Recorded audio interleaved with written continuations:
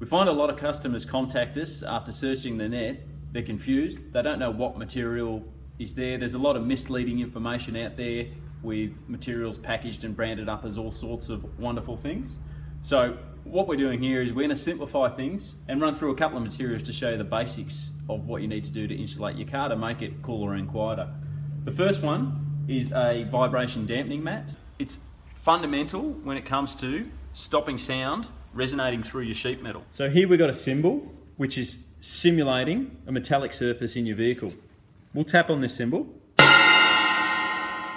and you can hear it's got a great ringing effect. We're going to apply the stage 1 sound deadener now. So we put this on.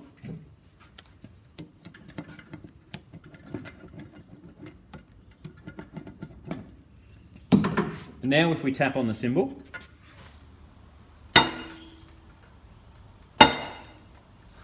you can hear that that ringing effect is no longer there. What the dampening sheet is doing is absorbing that energy so the current can't be connected. What the material consists of is a rubber lower layer, which is self-adhesive. It doesn't actually have an adhesive glue on it. The actual base material itself is sticky.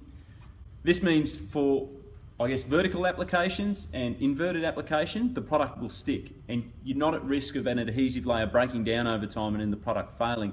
This is why a lot of the automotive manufacturers will use this and they will put it throughout the car, and it does get used on roof skins. So that's first and foremost. That gets stuck to your floor. Second, we've got a range of foams. This one here is our acoustic liner, which is a direct replacement to your cotton jute carpet underlay.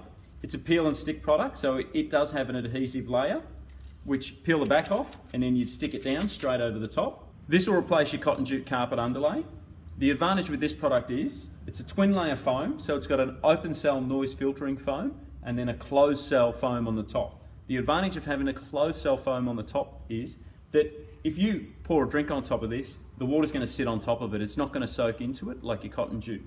The other advantage is the closed cell foam is a great thermal insulator. So as you can imagine, heat's going to come through your floor pan. Usually guys are hot rodding things, putting bigger horsepower in, putting them low to the ground, bigger pipes, that you got heat coming straight through the floor.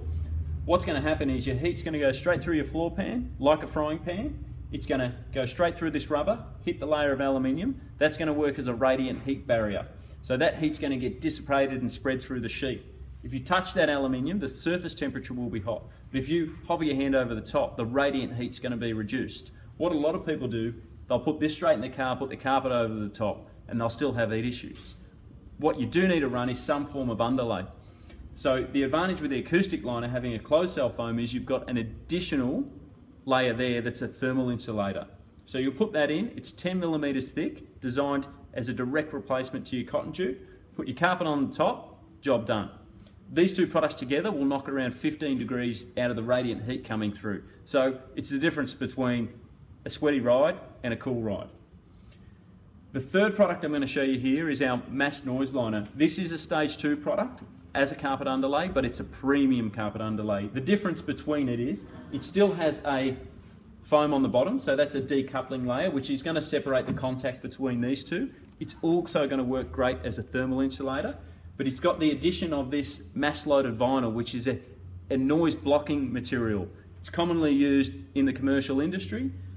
What you'll find though, in luxury vehicles, when you start spending upwards of sort of $80,000, you'll find that the makeup under the vehicle is they'll have their dampening mats in key areas where they know they've got resonant issues. They'll cast a layer of foam, and then on top of that foam, they'll have a mass load of vinyl right over the surface.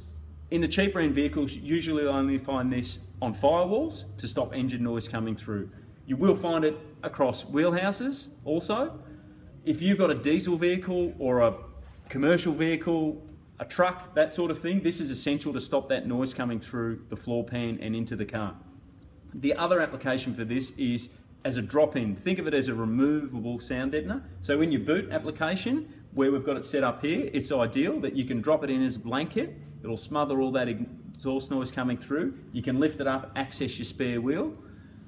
Another application, firewalls, transmission tunnels, wheelhouses, behind rear seat backs, rather than trying to insulate your boot to stop the noise coming up through, you could just put a curtain straight across to stop that sound actually coming through the car. Considering the weight of it, to give you an idea, this one is 4 kilograms per square metre. It's not something that you use in a vertical application. It is a little bit impractical when you try and hang it as a curtain. You do need mechanical fasteners. I have seen people use it behind door trims, but it's not so practical and it makes the install a little bit challenging, where a lot of your noise in your doors is usually going to be on the sheet metal skins.